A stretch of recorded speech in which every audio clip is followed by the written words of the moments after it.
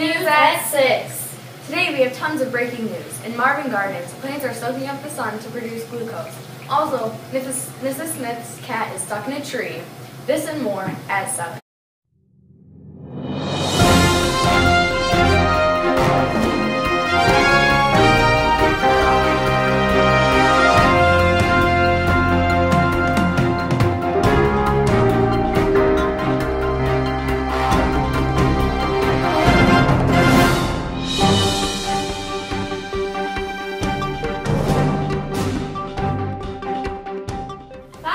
At 7 is now reporting from Marvin Gardens. I'm Hannah and I'm reporting from Marvin Gardens. Today I'm here with one of the finest florists in the country, Miss Flora. Here she comes now. She is here to tell us about photosynthesis. Photosynthesis is the process by which plants capture light and energy from the sun and convert it into sugar. Plants have molecules in their cell that absorbs the energy of the light.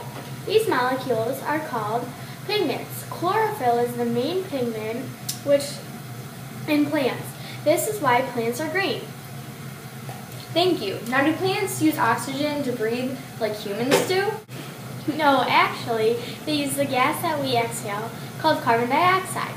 They use the carbon dioxide and sunlight in order to make glucose and sugars. Plants are very important not only to humans, but also animals.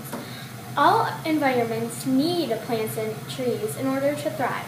Without these things, we would not be able to survive. So why would plants even have to go through photosynthesis anyway? That's a good question. Because when they take sunlight and carbon dioxide and make glucose, like I already mentioned, glucose a carbohydrate, and when the plants make the glucose, they convert the sun's energy into energy that can be stored as food. Thank you so much. Back to you, Audrey. Well, that sure sounds fun. Yeah, and I made a new friend. His name is Frederick. Now on Gingerbread Lane, we have an intense report on Mr. Fluffy Pants.